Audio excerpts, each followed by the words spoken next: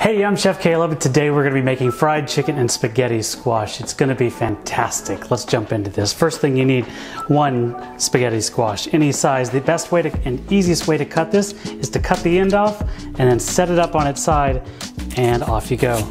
So cut the end off, set it on its side, and then go all the way down. Two sides, take out the seeds, and then we'll put it in the oven. All right, now that we got our spaghetti squash in the oven, it's time to move on to the marinara. You need an onion to start. The easiest way to do an onion is to cut off both ends and then cut it down the middle. We're gonna use half an onion this time. So you're gonna peel it. Once you peeled it, you're gonna dice. Make some incisions all the way down, not cutting it all the way. See how I can hold this onion and it's not going anywhere? This is gonna make it easy for dicing. And then make perpendicular cuts to the ones you just made. And there we have our diced onion. All right, into the pan it goes. And we're gonna let it saute until it's just translucent. Once you get your onions about 3/4 of the way done, you wanna put your garlic in. Don't put it in too soon or you're gonna burn your garlic.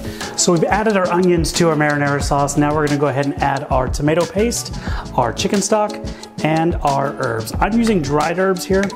You can totally use fresh herbs, but you'll want to just add them at the end. Give it a stir, you're gonna let that simmer. Let's move on to the chicken. We got our 2 chicken breasts here. We're gonna dip it in the egg first, and then we're gonna pat it into the flour. So here we go. And there we go. We're gonna go right to the air fryer with this. All right, it's ready to get our chicken breast into the air fryer. If you're using an almond flour, you wanna use some pan spray and spray on the outside just to get it crispy. If you're using a traditional flour, you can skip this step. Now into the air fryer we go. About 20 to 25 minutes in your air fryer. Of course, grab your thermometer, 165 degrees is what you're looking for. All right, now comes my favorite part. We're gonna slice it, plate it, and eat it.